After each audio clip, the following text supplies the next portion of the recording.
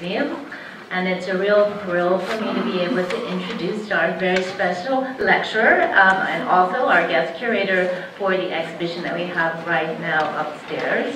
I hope all of you have had a chance to see it, and I hope you'll return many times armed with the insights that I'm sure Peyton will share with you in his lecture. There is really no one better qualified to curate this exhibition, nor anyone better qualified to speak to the art of this very special chapter in the history of modernism. It's one that isn't quite as familiar as perhaps continental modernism, French, for example, Impressionism, Post-Impressionism. We're all so sick of that story, aren't we? We're ready to finally return to the fold of the great British modernists, and all of them are well represented, well, nearly all, in this very fine selection made by Peyton. And I'm very, very proud to say that the whole of the exhibition comes from our permanent collection. And that is something that very few museums could boast.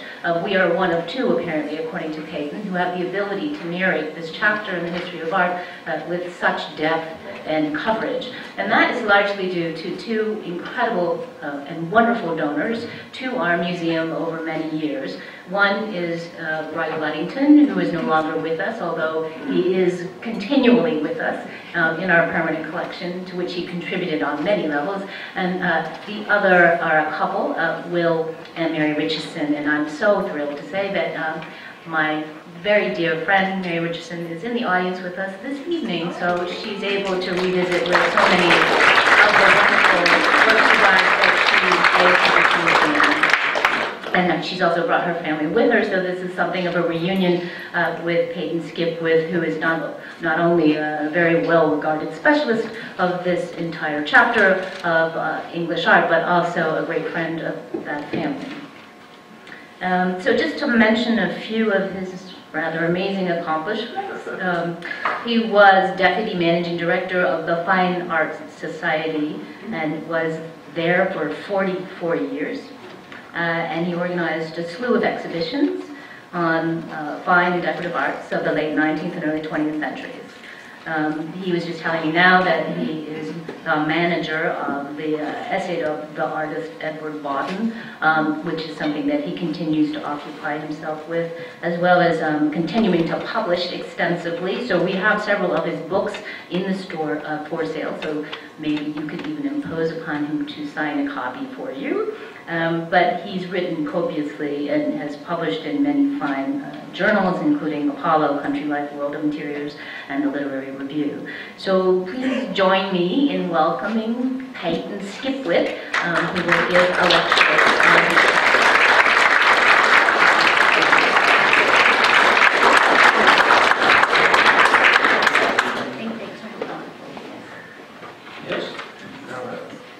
Well, thank you, Ike, for that.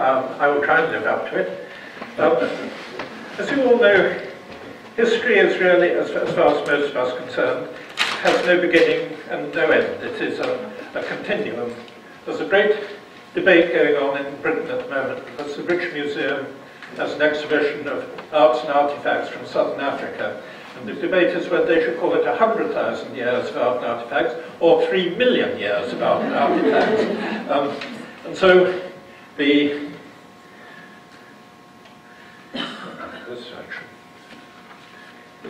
the 6.5 decades that separate Whistler's The Falling Rocket, Nocturne in Black and Gold, and the outbreak of the Second War is the merest, smallest drop in that great ocean of art history. But I've chosen this as a beginning piece because the exhibiting of it was one of those great watershed moments in British art. Whistler, of course, as you know, was an American, but he spent most of his working life either in France or in Britain. And when this picture was exhibited at the Grosvenor Gallery, for some reason, Ruskin, that great critic, the great exponent of Turner's work, the man who explained the architecture of Venice to the Western world and is still really the greatest historian of Venice, for some reason took wildly against this painting. And Ruskin, complicated man, as many of those great Victorians were, published his own magazine. It was called Fors Clavigera, and it was for the working men of Britain. What the working men of Britain made of it, I've never quite discovered. But in it, Ruskin wrote about this picture that I had seen and heard much of Cockney impudence before now, but never expected to hear a coxcomb ask 200 guineas for flinging a pot of paint in the public's face. Whistler, who was a pugnacious little character, I think it was Dante Gabriel Rossetti, the great pre-Raphaelite painter, who wrote the little verse about there was a young artist called Whistler, who was also known as Sir Bristler. A tube of white lead or a punch on the head come equally handy to Whistler. Well, Whistler sued Ruskin for loss of sales, and the whole thing went to court. It was taken very seriously. It was actually the Attorney General who was prosecuting, was acting for Ruskin. But Whistler chose to treat the whole court performance as a farce. And when the Attorney General said to him, "Do you think that you could make me see the beauty of that picture?" Whistler looked at him very closely and said, "No. You know, I fear it would be as hopeless as for a musician to pour his notes into the ear of a deaf man." Whistler won the case, but was awarded 1 farthing's damages. A farthing was a quarter of an old pound, a quarter of an old penny, when there were 240 pennies in the pound. So what he basically got was a little more than 1,000th of a pound. And he had all his legal costs to pay, which bankrupted him. But he wrote the whole thing up in a pamphlet called The Gentle Art of Making Enemies. And I've often speculated, and there's no way, I mean, you can't rewrite history or write into history things that didn't happen, but one of Whistler's both neighbours in Chelsea and rivals, particularly in wit, was Oscar Wilde. And I've often speculated that if Whistler hadn't actually sued Ruskin, I suspect Wilde may not have sued the Marquis of Queensberry. But whereas Whistler was able to make a great joke about the beauty of the pictures, etc., in Oscar Wilde's case, when he was asked whether he would kiss a boy and said it depended how beautiful he was, the consequences were a great deal more serious. But Whistler was able to get away with it, and this was another of the pictures that was produced in that trial. This is probably Whistler's most famous image, the portrait of his mother. Whistler, at this stage in the 1880s, had a young studio assistant whose work we'll see a lot of in my talk tonight, which was Walter Richard Sickert. Sickert was actually a studio assistant to Whistler when he was a very young man, and Whistler entrusted him with taking this painting from London to Paris to the Louvre. And it was on that expedition that Whistler gave the young Sickert an introduction to Degas, who became a very great friend.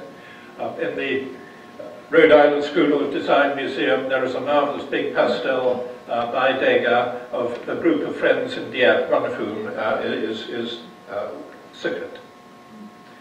And of course, Whistler was also famous not only for his nocturnes, but for his very striking series of single portraits, of very dramatic portraits, both of men and women, in this case, of a poor young girl, Cicely Alexander, who I can't remember had to, over a long period, had something like 400 hours of standing for this portrait to be made. But Whistler was one of the most significant figures in British art in that last, the turn of the last third of the 19th century. British art before that had been very much oriented towards both Germany and Italy. There is a strong tradition in English art of the use of narrative. The whole of the pre-Raphaelite movement, of course, comes out of that tradition.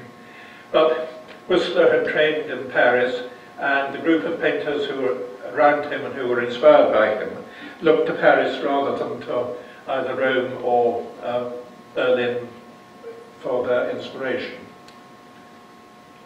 This is an early painting by the young Walter Sickert, done in the late 1880s as a very young man.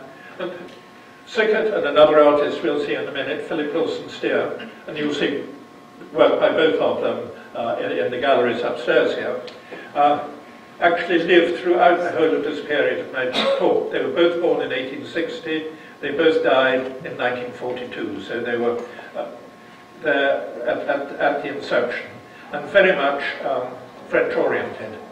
Sickert was actually a very international figure. He was born in Schleswig-Holstein, which was then in Denmark, later purloined by Germany, largely brought up in France. His mother was Irish, his father was Danish and Germanic. And Sickert spent a lot of his time, early life, in Dieppe, where this little painting is done. And in fact, there's just been a big exhibition of his work in the Castle Museum in Dieppe. And there's for the first time, a French person has actually written a biography of him.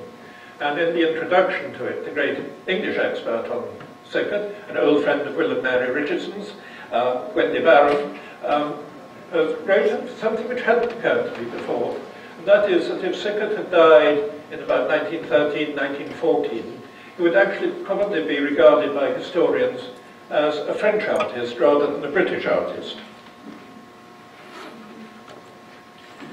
And this is Wilson Steer, who I say was exactly born the same year, 1860, died 1942.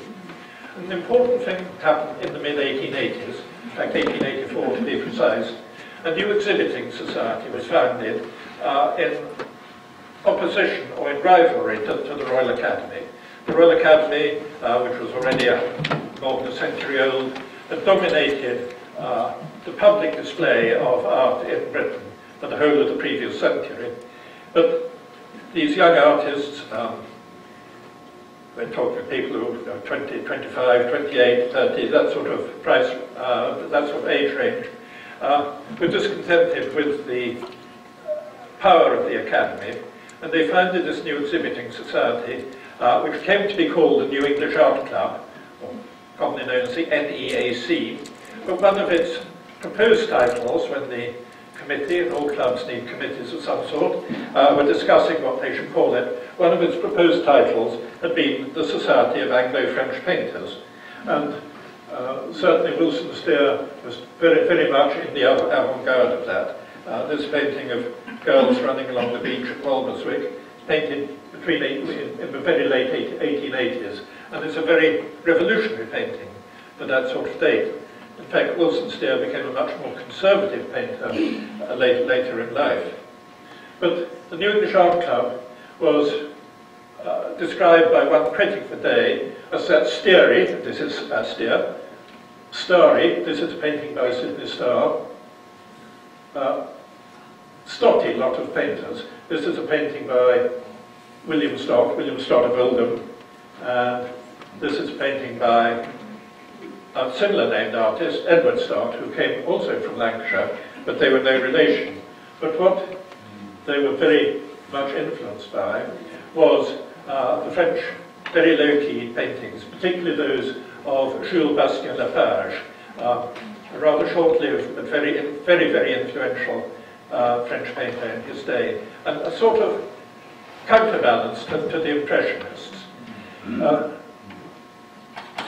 It's not accidental that, particularly in Britain, where the weather is mixed, I'm sure many of you have been to England and you've all taken your Macintoshes there, but if you're going to paint out of doors in Northern Europe, where the light is continually changing, the moment you get consistent light is on grey days. But days when there are fleeting clouds, fleeting sunshine, the light keeps changing, and it's very difficult for painters to work. And in fact, even with the French Impressionists, if you look at the titles of particularly many of Camille Pissarro's paintings, he uses the word temps gris, grey weather. And certainly it accounts for the low keys used by people like William Stott here in this great painting, painted at grey in the forest of Fontainebleau, and the French kitchen garden by his namesake, Edward Stott. One of the other pillars of the New English Art Club in these early days was George Clausen. And of course what one gets, not from Whistler but from Bastien Lepage, is this enormously strong concentration on peasant life, country life, the life of the country girls, people working in fields, etc. Whistler, of course, would never have been near a field in his life if he could help it. He was very much a town man. But a lot of the New English painters worked out in the countryside. And often, although this is a very high-key painting by George Clausen, it is, again, one of those intimate and beautiful details of country life. He had recorded many things, the building of a hayrick here by him. And so that sort of pastoral theme is very strong in the 1880s, 1890s, into the early part of the last century. But of course, when one is looking at such a basically short period, after all, 65 years from the falling rocket to the Second War, is considerably shorter than my own lifetime at this point. When there's a lot of overlap of different things happening, and an enormous amount of international exchange, and particularly actually from Americans in Europe. Whistler obviously at the beginning, but equally that other great Anglo-American painter, John Singer Sargent. And this is one of his, I think, most brilliant portraits. And needless to say, it was Sickert, that great wordsmith and contrary character, who invented or coined the phrase of the wriggle and chiffon school of portrait paintings. And nobody wriggled or chiffon better than Sargent.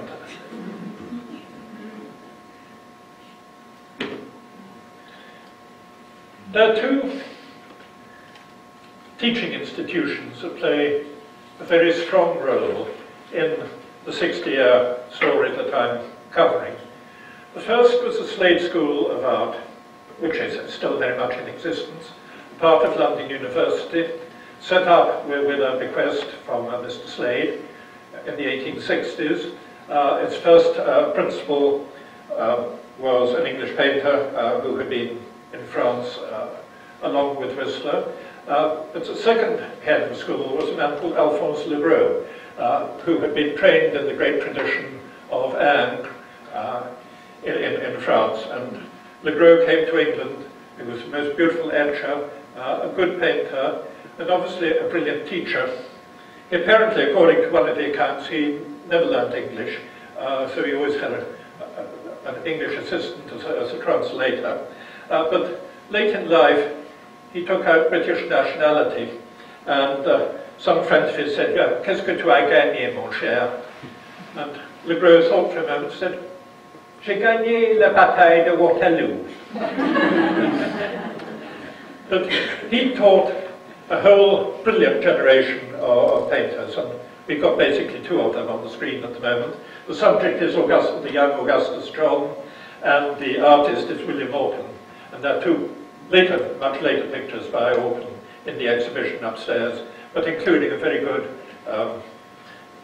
portrait, late 1920s portrait of Mr. De Forest.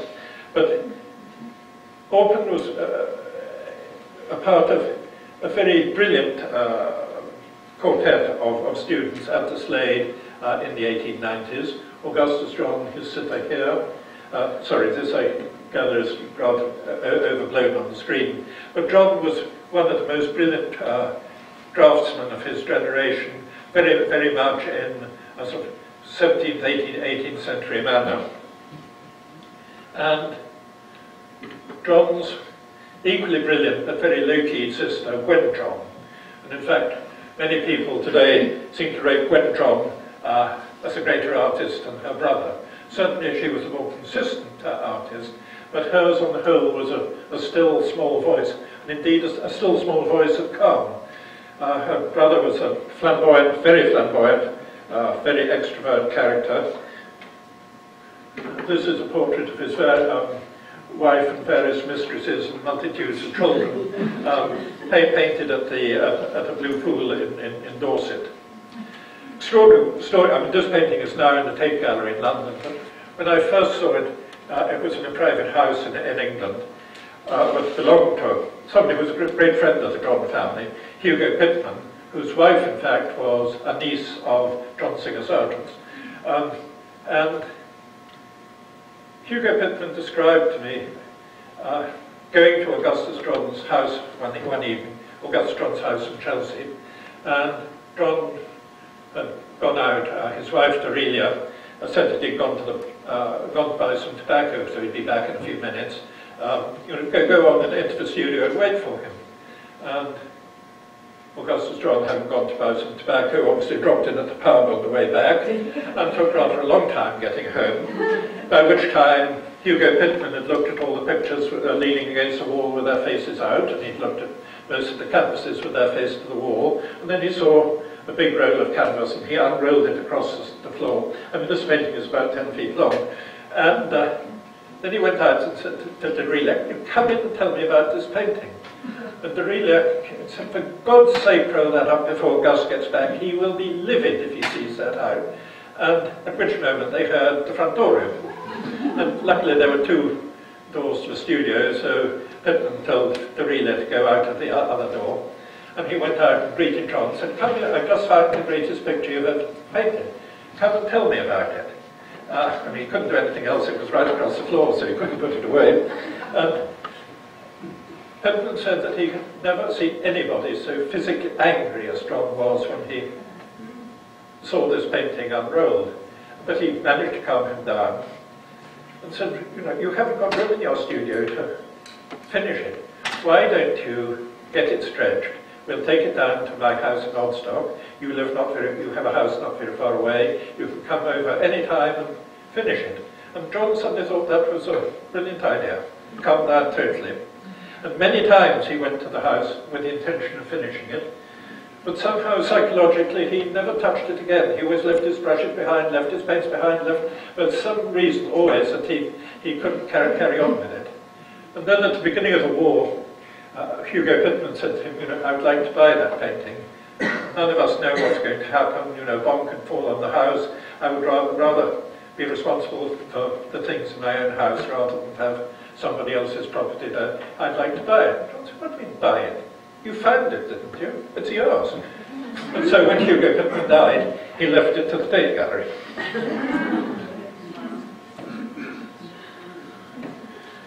And Sickert. I've already touched on Sickert, and we saw that very early 1880s painting of his shop in Dieppe. He had two great loves outside London, outside Camden Town. One was Dieppe and the other was Venice.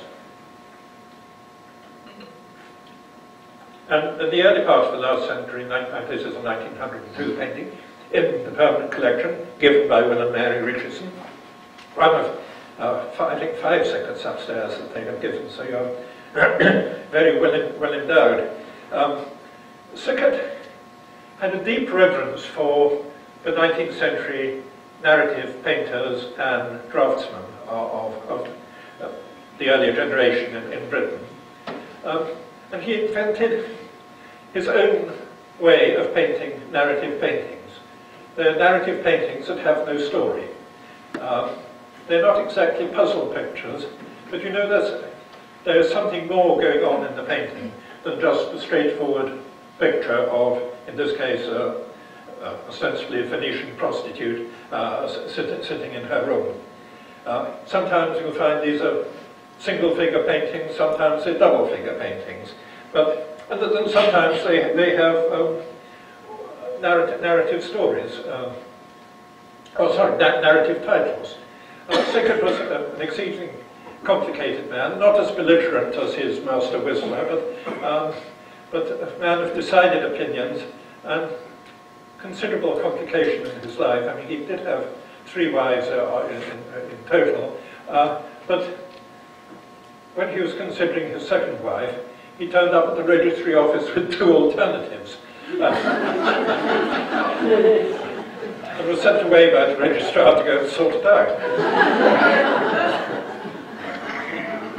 This is one of his most beautiful Camden Town stories. Camden Town is a seedy area, well, not as seedy now as it was, but it was a very seedy area of North London, fairly close to where I live, actually. I pay my rates to the borough of Camden, but it had some rather nice, some good buildings.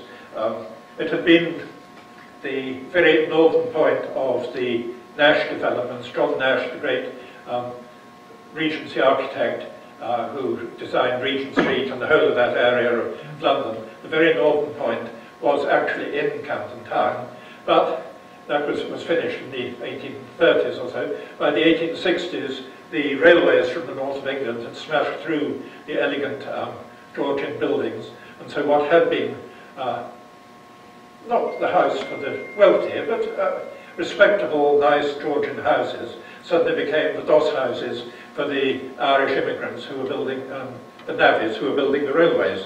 So it became an area of sordid lodging houses, etc. And Sickert nearly always had 2 or 3 separate studios in different buildings, including, in fact, one that had been occupied by Whistler, and another that had reputedly been occupied by Jack the Ripper.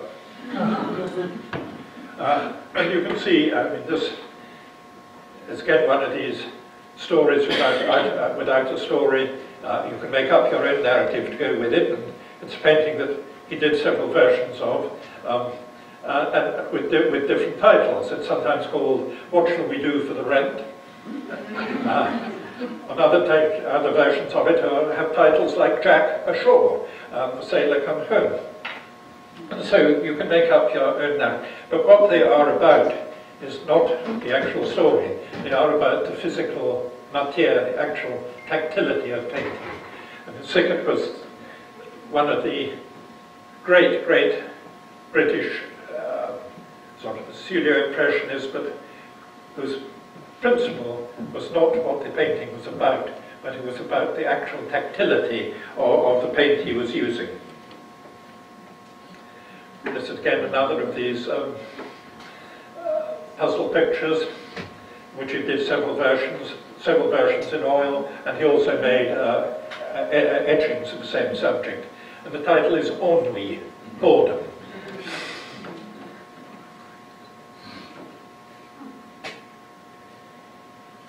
Having been a founder member of the New English Art Club in 1884, he founded another little group of artists. The New English Art Club was a big group. I mean, it has 80, 90 members. But he founded a little group of intimate painters around him in Camden Town. It came to be called the Camden Town Group. And this is a painting by one of his close friends and members of the Camden Town Group. It's by Charles Drinner of the Café Royal in London, painted in 1911. And the next picture I'm going to show you is this marginal diversion. It's by Adrian Allinson, who will see several paintings by upstairs, but it's actually the Café Royal, painted 3 years later. The Café Royal was a great meeting place. I mean, it still ostensibly is there in Regent Street, but it's now a very posh and very expensive restaurant. But it was there that a lot of the artists, and the slightly, what you might call the respectable, raffish society of London, loved to meet. But it was also there in those days of what one might say much easier travel than today, where artists would often go and have dinner. They'd go down to Victoria Station after dinner, take the night train down to Newhaven, and the boat across to Dieppe, and in the morning they'd be having their croissants and coffee in Dieppe. It's much more difficult to do that today than it was 100 years ago. But I actually had the great pleasure, my late wife and I had the great pleasure some years ago of taking Mary Richardson and Will to Dieppe to show them where their Sickerts and other paintings had been painted.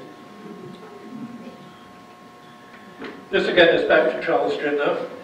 It's a street actually up in Hampstead. I walk along the street several times a week, and I live a few hundred yards further down and on the right. It's again another of those very intimate paintings by Charles Drinner of the Camden Town group. Their paintings were not exactly of sordid subjects, but they were mundane subjects. The everyday corners of living rooms, the cafes, the street where people are just going about their normal business. And Drinner had a studio on building that immediately looks down this little street. And there's another painting of the same view in the Tate Gallery, which was actually painted on the day of King George V's Jubilee. It's all hung with bunting. And again, Harold Gilman, another of the Camden Town artists, but again, just an ordinary, plain landlady in their local lodgings, nothing fancy, absolutely the diametric opposite of the Regal and Chiffon school of Sargent.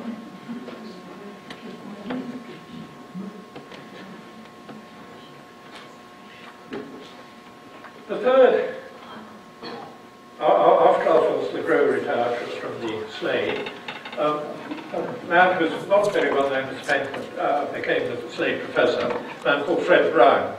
But he assembled a remarkable staff, including Henry Tonks, who painted this painting, and Wilson Steer, who we saw the girls running on Walberswick here earlier in the talk. And Henry Tonks became probably the most influential teacher from the 1890s, certainly through into the early 20s in Britain. And this is one of his most elegant paintings of a milliner's shop. You'll see him later in the talk in another guise, because Tonks had two careers. Before becoming a professional artist and teacher, he had actually trained and practiced as a surgeon. And in the First War, he was employed to draw the faces of seriously injured soldiers in order to help the surgeons with the reconstruction of their faces, and you'll see later a horrific image by him. But here he is doing a very elegant Beaumont painting. The slight, again, diversion, except in date. There was a group of tempera painters in Birmingham particularly. And this by a man called Joseph Southall, a great Quaker, and it's called the Agate. It's been on loan to the National Portrait Gallery in London for some years, but happily they've just been able to purchase it. And it's a self-portrait of himself and his wife. As you see, even on the beach, they are very correctly dressed as Quakers. But Mrs. Southall is holding in her hand an agate, which you find on the beach of Southall. And if you paint in tempera, the colour is bound, the powder colours are bound together with egg yolk. So you get a surplus of egg whites, and not all tempera painters want to spend their life eating meringues. But egg white are very good to be used in gilding, and so Mrs. Southall did the gilding of Merlin gilded his frames, and you polish, of course, the gilding with an agate, and so there is a symbolism in this. It's one of the agates that they found on the shore at Southwold, but it's also something that she can use for her own work as a framer. And another of that little group of Birmingham tempera painters, Arthur Joseph Gaskin, who again, painter, wood engraver, illustrator, and a craftsman. His wife again, was equally a craftsman, Georgie Gaskin, who was the most beautiful jeweller. And so there was this whole group of craftsmen working, particularly in Birmingham. They were known as the Birmingham Group, and I'll show you an interesting one later in a slightly different context. But they were very much reviving the Quattrocento tempera technique.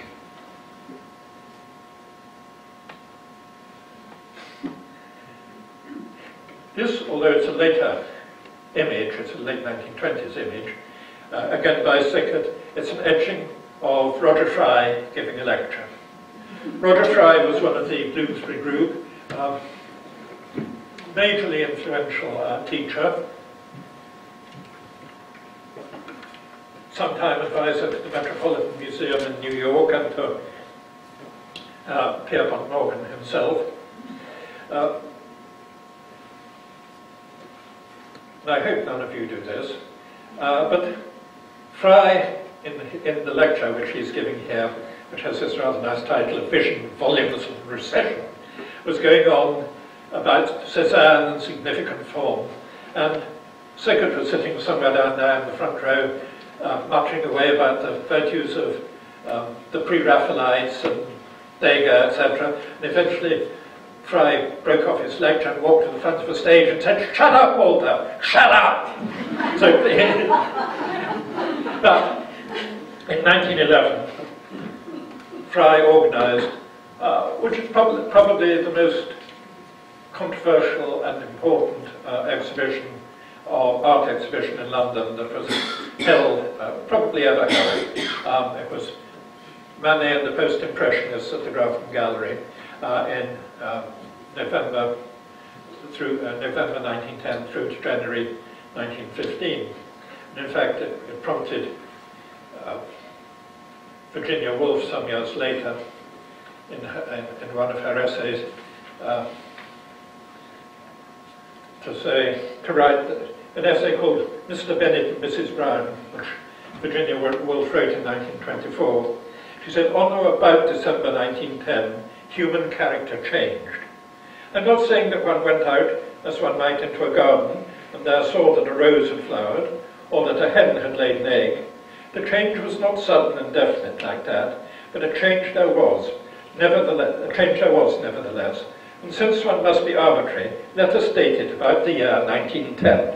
Well, she was obviously referring directly to this exhibition organised by Roger Fry, which caused the younger painters to jump up in joy as they were looking at Gauguin's Manet, Cézanne, and all the Post-Impressionists. Very exciting, stimulating. And for an older generation, it caused apoplexy. There was the old psychiatrist who wrote an essay to prove that all Post-Impressionists were lunatics. And it became the great controversial exhibition of the period.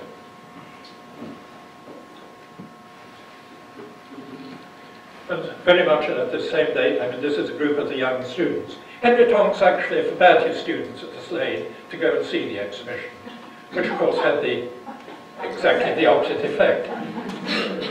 This is a painting by the man on the left, who was a young student. They were all Slade students apart from the girl. The painting is called Some Later Primitives and Madame Tisserand. Dealing with Madame Tisserand first, she ran their favourite restaurant where they used to go and eat, and was obviously rather beautiful, so she was an added attraction as well as the cheap food. John Curry actually is virtually unknown. He found his beloved mistress Dolly Henry was being unfaithful, and he shot her and then shot himself. So that was the end of his career. But we have here in this painting Curry on the left-hand side, looking at Mark Gertler, reading through, C.R.W. Levinson, and you'll see a very fine self-portrait of him in the exhibition upstairs, Edward Wadsworth, and there's a very nice early woodcut by him in the little print room, and Adrian Allinson, who features again extensively in the upstairs exhibition. Henry Tonks, many years later, this painting is done about 1912, 20 years later, Henry Tonks, looking back on his years at the Slade, said that at that period there seemed to have been an outbreak of talent. And he was certainly right. I mean, this was an amazing group of young artists. This is Adrian Allinson, you'll see upstairs, painted at exactly this same time. One of the other, now most famous and lauded of the artists of that generation was Stanley Spencer. This is a very early self-portrait of him from this same stage. Spencer went on to become, to me, I think probably, I would certainly put him in the bracket of the top sort of 3 or 4 painters of 20th century Britain. He was an extraordinary, well-read, but also naive character. He was born in a small, beautiful idyllic village on the Thames called Cookham. He actually, the whole of the Bible took place in Cookham. This is Elizabeth and Zacharias in the churchyard at Cookham. Christ preached at Cookham Regatta. Christ walked down the street of the village at Cookham. He wasn't naive, but he had obviously great admiration, particularly for Perrine Francesca, who was the artist most admired when he was a student. But he had this absolute innocence. The resurrection happens in Cookham Churchyard. And another of the painters who you'll see in several guises as I go on, Paul Nash was equally a student at the Slade for a short time at this period. His very early work, as in this, it's a watercolour in grey washes, which I had the privilege of once buying and selling to a Tate Gallery in London, where it now is, very much influenced by pre-Raphaelites and poetry. But he became one of the outstanding artists of the First War, as you will see. And apart from Roger Fry's post-impressionist exhibition, the other outrageous things that happened in London to infuriate the bourgeoisie was, first of all, the appearance of Marinetti, the Italian futurist painter, who gave a conference, nearly died actually. He was dressed in a diving suit and the air conditioner, went wrong. But they, influenced by Marinetti, Wyndham Lewis published this magazine called Blast, which was an attack on almost everything that the more conservative part of the London society or British society believed in. But not only was it an attack on their values, it lauded the machine above mankind because the machine was efficient, people were inefficient, and it was very much an early blast of proto-fascism. I mean, the Italian futurists certainly became very strong supporters of Mussolini. And of course, you'll see upstairs by him, there's a very beautiful portrait drawing by him of Ezra Pound, again, I mean, one of America's great fascist preachers and writers. So very, very strong right-wing painter, attacking everything. But immediately after that, and one of course was of the great subscribers, and again a friend of Marinetti's, was C.R.W. Livingston, who was in that group portrait by John Curry of the Neo-Primitives. As you can see from this 1913 painting by Levinson, he was very much, very strongly influenced by the Italian futurists. But he became an ambulance orderly with the outbreak of war. For a year or two, his right-wing aesthetic, his praise of the machine caused by 1916-17 included tanks, etc. He saw the disastrous result of the aesthetic that he had been preaching. And although in this, one of his greatest of the war paintings, Les Mitrailleurs, he marries his futurist imagery, or this futurist belief, with the image where the man and the machine are virtually one. I mean, the man behind the machine gun is virtually a robotic figure.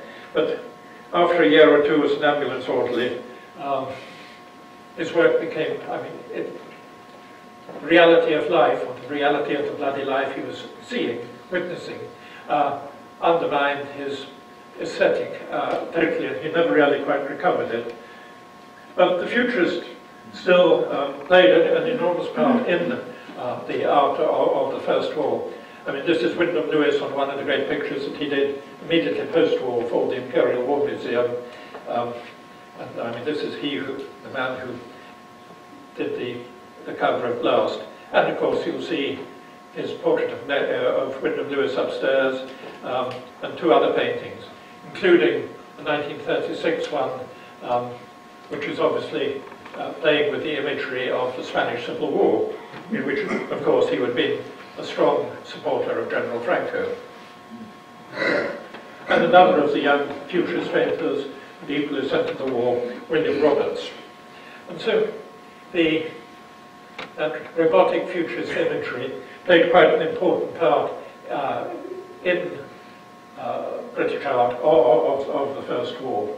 But the most amazing painter to come out of this is Paul Nash, who did that grey wash drawing I showed you just now, which was inspired by the poetry of George Borrow.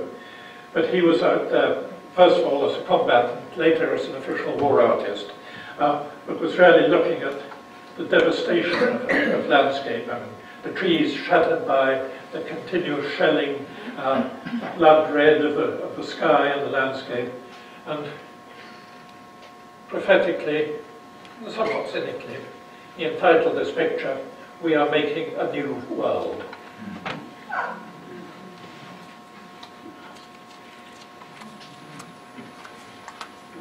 Nash is one of those artists who actually was an official war artist in both World War I and again in World War II, and we will refer to him again later. Sir William Orpen, who did that early portrait you saw of Augustus John at the beginning of my talk, also became an official war artist. Orpen was a genius in many ways, but almost too clever. He loved painting with mirrors and reflections and things, and this is his own self-portrait in front of a mirror with the view of, painted at the front. You can see the battle-torn buildings of France through the window to the side, but equally the way he plays with the whiskey bottles and the soda siphons. He was a rather ugly little man with a very deformed, heavy lower lip, and I think to prove to the world that he wasn't ugly, he painted more self-portraits than anybody else ever, and they did more women, I think, than almost any other artist of his generation. And there is a story, probably apocryphal, of a lady asking him once whether he would paint her in the nude. He said, "Yes, but do you mind if I keep my socks on, because I like somewhere to put my brushes."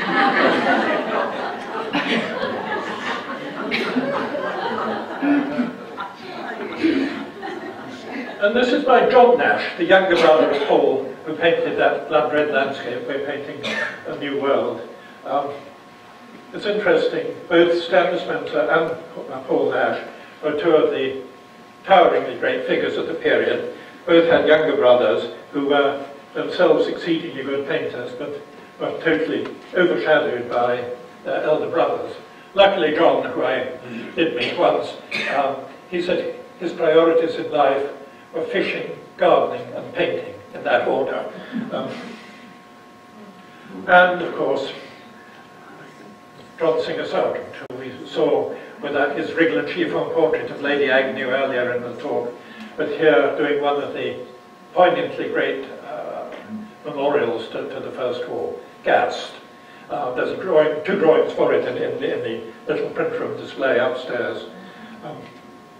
Sargent divided his life between, London and Boston, of course, because he painted the great murals in the public library in Boston. He was a Bostonian, born in Italy, so one of those very suave characters like Henry James, his great friend. But this is one of the most dramatically poignant paintings, and it is considerably larger than the image on the screen.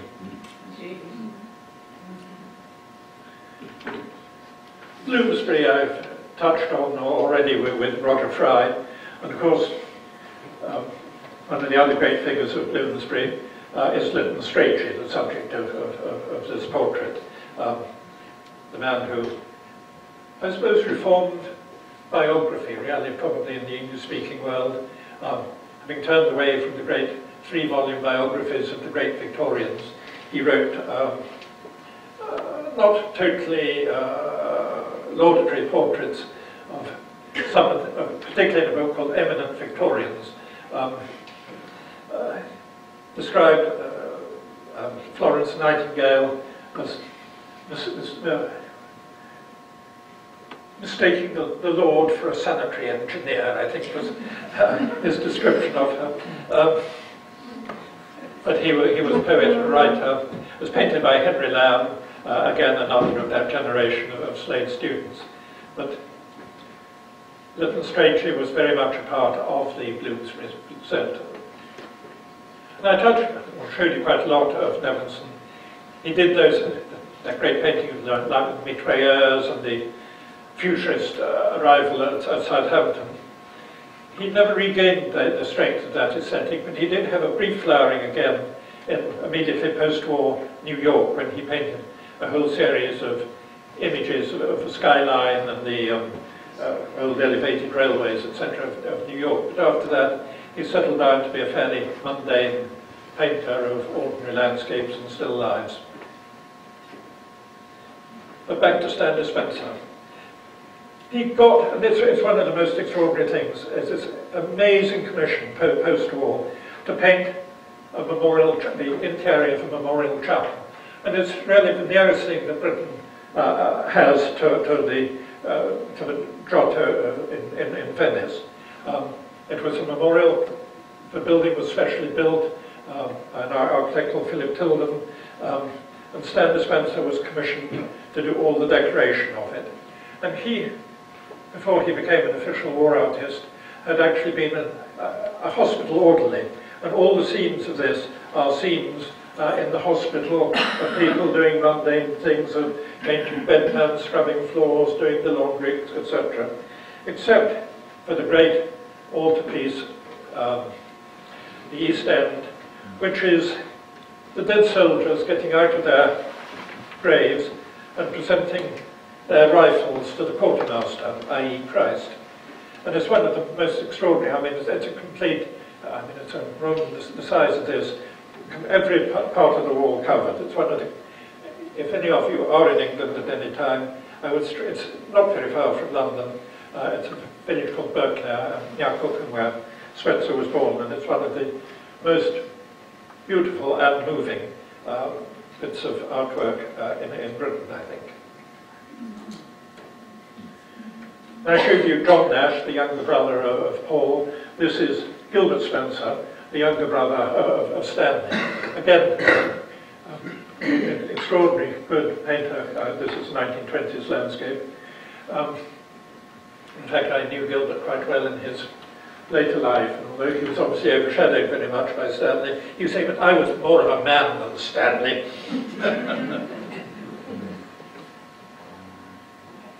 And this again is John Nash when he came back. I mean, he did that lovely painting of the figures going over the top in the snow, but he became very much a pastoral painter of the English countryside.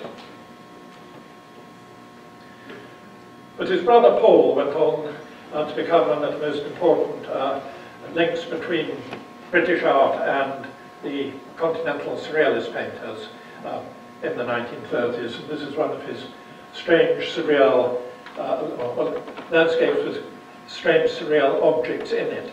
But on the right, you see this extraordinary mound. Paul Nash always had a profound feeling for the genus loci, the spirit of the place, and he loved ancient landscapes with ancient groves, with old tumuli, burial mounds, etc. And he seemed to respond to the vibes of the landscape. But also he had this very curious thing, and I think it may have risen out of his experiences in the First War of doing landscapes with barriers that stop your eye going into the landscape. You've got to get round these objects. I used, having been a picture dealer all my life, I always tell people I wouldn't go to a teetotal wine merchant, and I wouldn't go to a picture dealer who doesn't buy pictures for himself or herself. And I used to own a lovely 1917 Paul Nash watercolour with ink drawing, again now in the Tate Gallery's collection.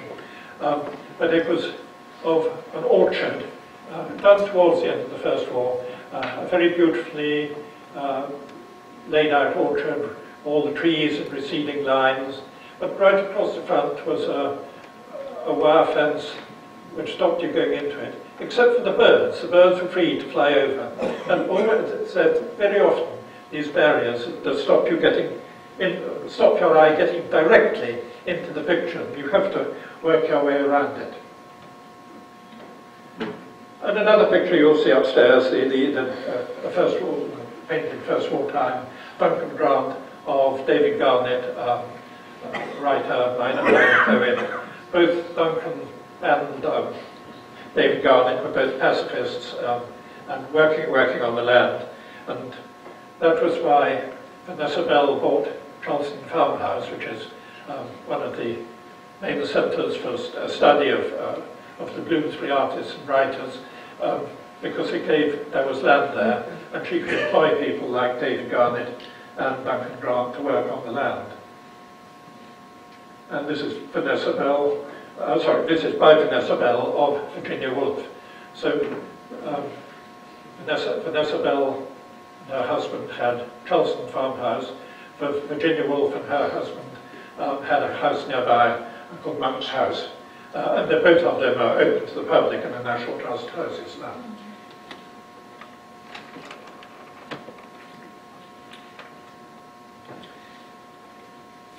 The painting which I put in here for a particular reason is by one of those Birmingham craftsmen, a man called Maxwell Armfield, who was born in 1881.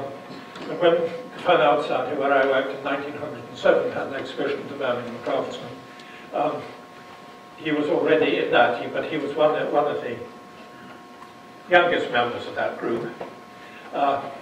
Like Joseph Southall, he was a Quaker, and when life was made uncomfortable for him in the First War, he actually moved to California.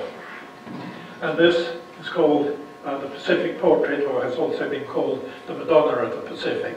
It's a beautiful tempera painting done by him at La Jolla in 1920. And if any of you are great benefactors for this museum, it's been in an East Coast collection since I assisted it 45 years ago, but it's about to come on the market again, and it should find a home in California, because I think it is probably the most beautiful Quattrocento portrait that was ever painted in this state.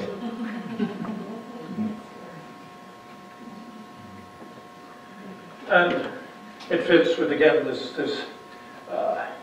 type of painting. I mean, looking back to early Italian painting, although it's of workmen and it's called weariness, it's very much in the tradition of the great Italian Pietas. And the painting by William Strang, who had been the best student of Alphonse Le Gros at the Tate and carried on Le Gros' tradition as a craftsman and etcher, beautiful etcher. The craftsman C.R. Ashley once wrote of Strang that something of the ugliness of all his sitters shows through the beauty of his craftsmanship.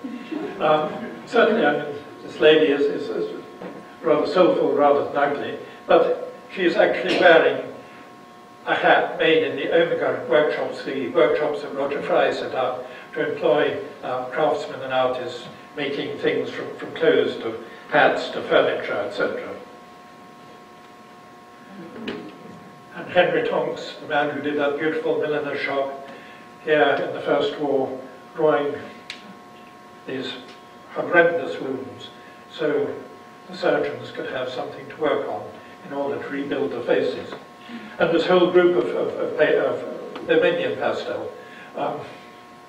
They are in the Wellcome Institute, which is a medical institute in London, because were actually done for medical purposes, not for artistic purposes. And the Wellcome Foundation is still rather chary about showing them, because for generations, and after all, we're all of the generation, or generations, who brought up on Francis Bacon, these drawings are actually horrifyingly rather beautiful. But the Wellcome Foundation doesn't want people looking at them for their beauty. They want them to look at them for medical reasons. I said earlier that there were two teaching institutions that were majorly influential in the period I've been talking about. The Slade, which had been going since the 1860s, then something which had started life as the School of Design way back in the early 19th century, was turned in 1918 into the Royal College of Art, which it still is. And the man who became principal of the Royal College of Art in 1918 was William Rothenstein, seen here in one of his self-portraits. William Rothenstein trained at the Slade under Alphonse Legros. He had then gone to Paris and worked there.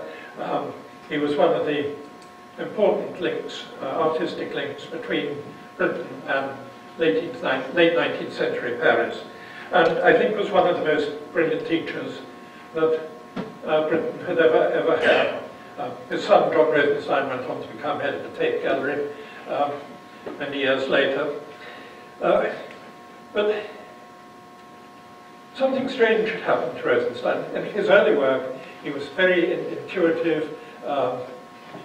He could, in his drawings, he could make as much play with blank paper as he could with the bits that he drew on. But he went to India in, I think it was 1911, and he suddenly became terribly serious, and almost his paintings become much more pedantic. I'm going to show you one of his earlier paintings. He also painted, he came from Lancashire.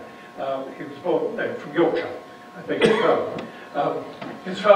His father's family were German merchants in the woolen trade, and Bradford in Yorkshire was the centre of the woolen trade of the world. Even in my days as a dealer, we had one client who came from South Australia to do his basic training in the wool trade in Bradford. Rothenstein's family had come over as German merchants, so he was and also obviously of Jewish extraction. And when he first came to London, he did a series of paintings in the synagogue in Brick Lane in the East End of London. Again, a building that tells one a lot about the illustration, the civilization of London. The building was originally a Huguenot church. It then became a synagogue, and now it is a mosque. But Rothenstein, in a very quick time, I mean, having become principal of the reformed Royal College of Art in 1918, by the mid-20s, was producing a whole generation of the most important artists of the 20th century. Amongst them, the young Henry Moore, the young Barbara Hepworth,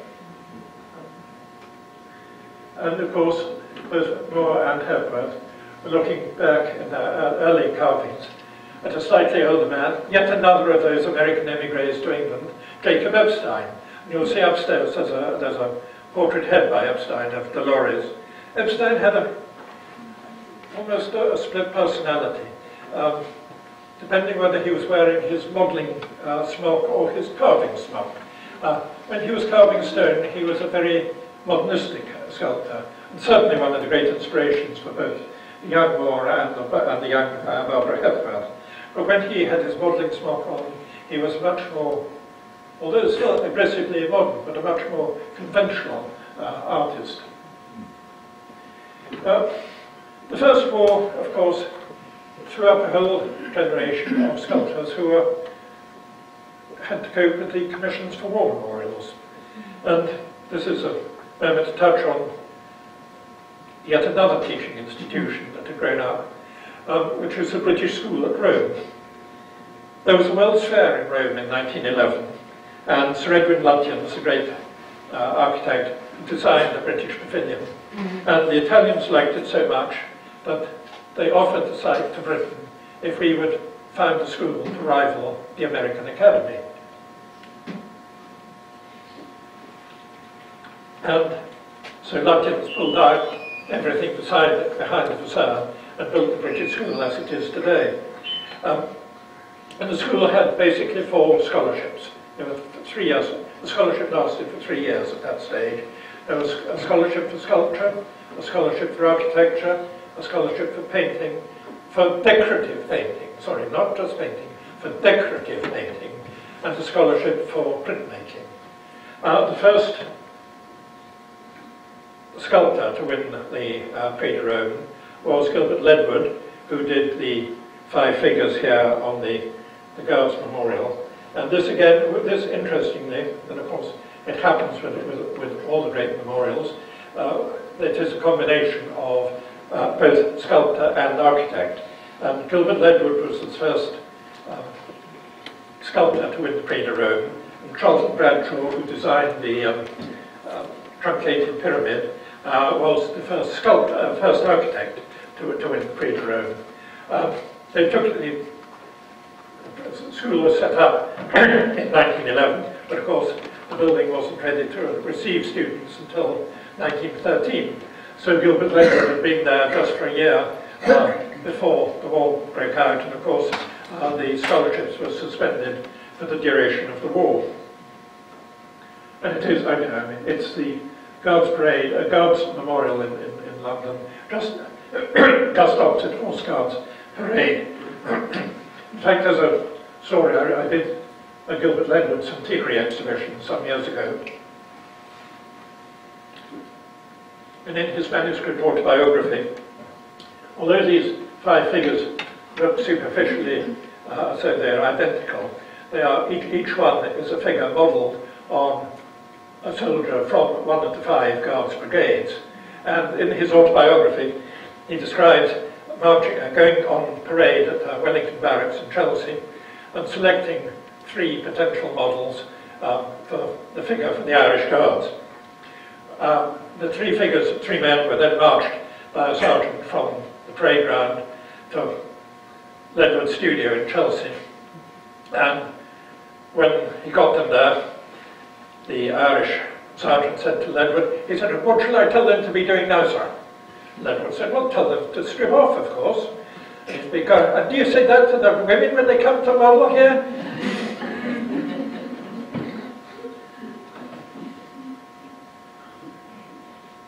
And the other truly great memorial in central London is the Artillery Memorial. Again, Charles Sergeant Traeger, who did the figures on it, was the second sculptor to win the Prix de Rome, but actually never took it out because he won it in 1914, and it wasn't there. And by the end of the war, he not only won a military cross, been wounded 3 times, was married, and he didn't want to become a student again, not unreasonably. And I've actually seen the document in the British School at Rome, and he applied allowed to carry out his scholarship in London rather than go to Rome. And it's very neatly annotated, agreed, provided it does not create a precedent.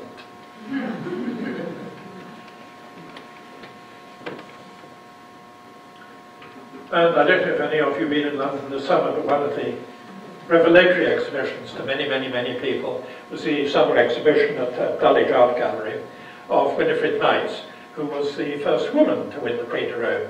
Again, a student, a favourite student of Professor Tonks at the Slade. And this is the eve of the deluge. Again, an extraordinary, daring and modern picture.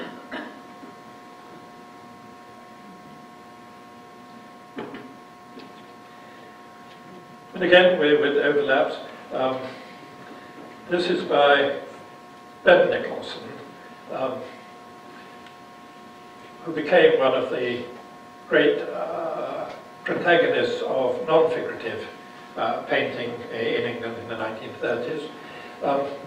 He was the son of one of the great Edwardian painters, Sir William Nicholson, who could manipulate whites and silvers more beautifully, I think, than any other painter of his generation.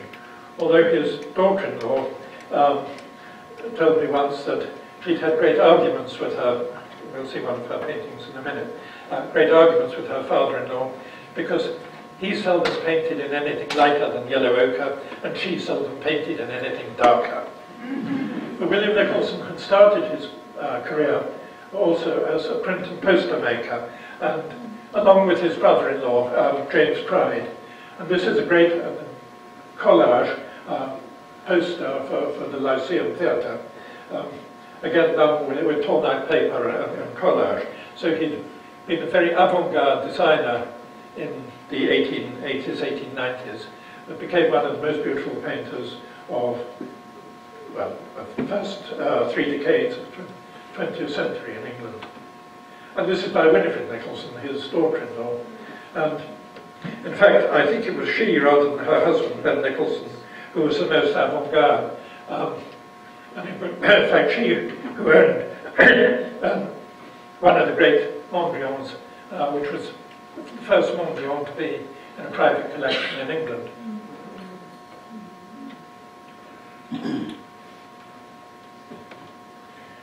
She, her husband, she and her husband parted by the late 20s, but during the 1920s they were working very closely together, and also working very closely with Christopher Wood. And in the exhibition upstairs, in your own permanent collection here, you have a very fine painting of Dieppe Harbour by Christopher Wood, but they were both pushing towards modernism, and Christopher Wood here is, with the Villa Savoie, is certainly making one of the earliest English experiments in surrealism. Unfortunately, he was a rather mixed up character and also got in with a fast set and was taking much cocaine. He actually jumped under a railway train on Salisbury Station at the age of 30, so his outlook was somewhat limited, but this is one of his most famous images, which is in the Tate Gallery. But having worked closely with Winifred Nicholson and with Ben went on to become the great pioneer, follower of Mondrian in England, particularly with these white forms. And when Ben split up from his wife Winifred, he got together with Barbara Hepworth. And there was great rivalry, of course, and there's still often debate about whether it was Barbara Hepworth or Henry Moore who made the first daring move to put a hole through a human figure. And this leads us on to a bit more sculpture, because the sculptures are very important. And a lot of the best sculpture in England at that time was not only being done by Moore and Hepworth, but it was being done by basically more conservative figures who were doing public sculpture. And this is by Eric Gill.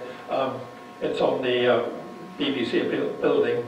And it prompted, I think, what must be one of the most beautiful, bizarre letters of introduction that anybody can have ever written, or received for that matter.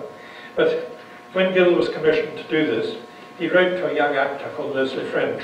In fact, I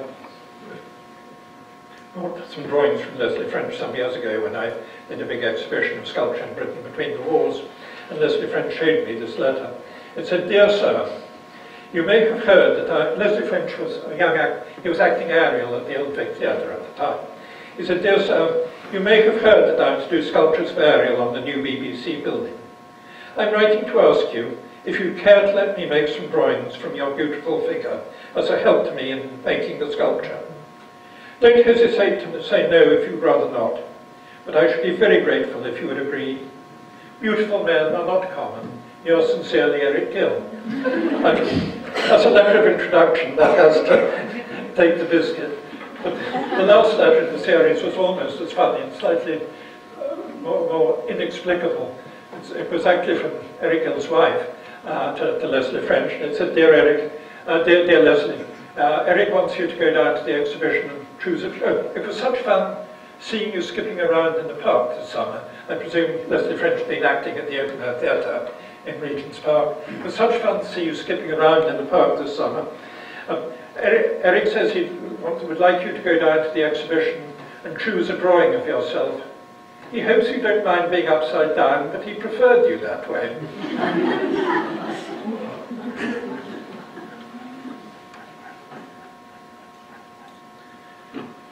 And we're getting very near the end here. This is by Eric Revilius. It's a painting of his friend Edward Borden. Borden and Revilius were two of the brightest students, along with Henry Moore in the Sculpture School and Barbara Hepworth in the Sculpture School, at the Royal College of Art in the 1920s. And at this stage, they had just painted a major mural for a building called Morley College in South London. Rosenstein was always battling on behalf of his students, and Joseph Duveen, the great artistic entrepreneur, supplier of many of the paintings of the Huntington and other museums in this country.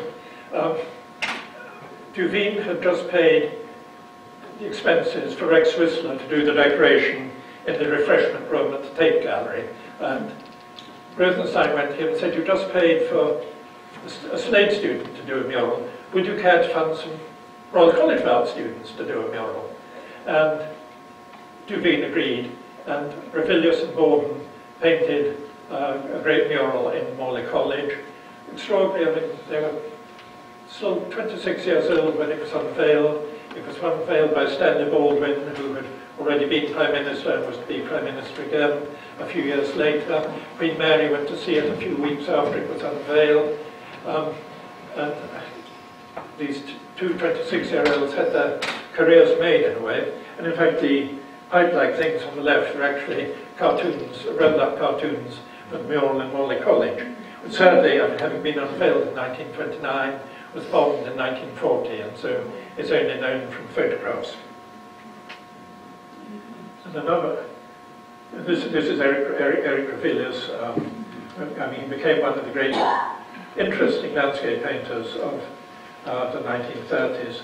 But it's very interesting, again, this quality that one has in the Nashes. Most artists would actually very carefully avoid the barbed wire and things in front of this. And yet Revilius, I mean, he loved these intrusions of man into the landscape. I mean, he's painting one of the oldest chalk figures in there, but to have the barbed wire and the clutter of modern civilization in the front, and the way it ties the composition together for him. He became again one of the most important of our Second World War artists, but sadly was killed in 1942. And Edward Borden, who is a figure in sitting painting in the Revilius portrait I just showed you, this is him as a watercolourist in Essex in the 1930s. Interestingly, I mean, I've written a number of books. I mentioned Borden in her very kind introduction of me, and in fact, in a review in Country Life, in the most recent one, which I write then with a graphic designer friend called Brown Webb, it was reviewed in Country Life a few weeks ago, and the reviewer said, compared Borden's early style as a cross between a naive painter and a distant follower of Cézanne, which I think you can see in this. John Piper, again, another abstract artist in the 1930s, went back to figuration at the end of the 30s, particularly for a whole group of drawings that he did for recording Britain, the buildings that might get destroyed. And after that, and again, this is a drawing you'll see up. Sorry, is this one you'll see up? No, this isn't yours, is it? No. It's similar to the ones upstairs.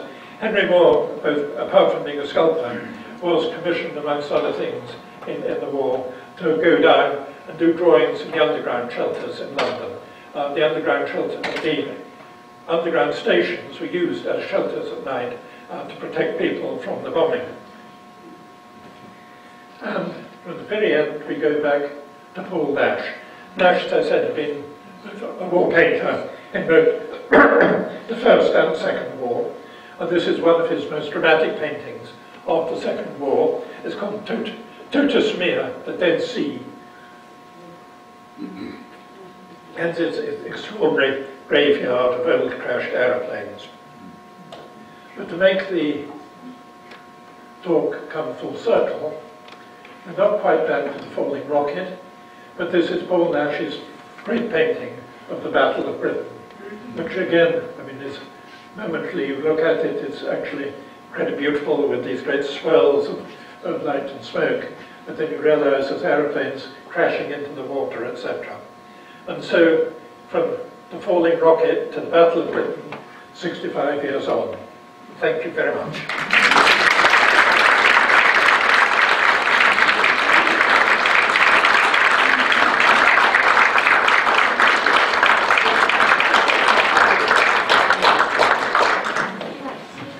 Absolutely, yes.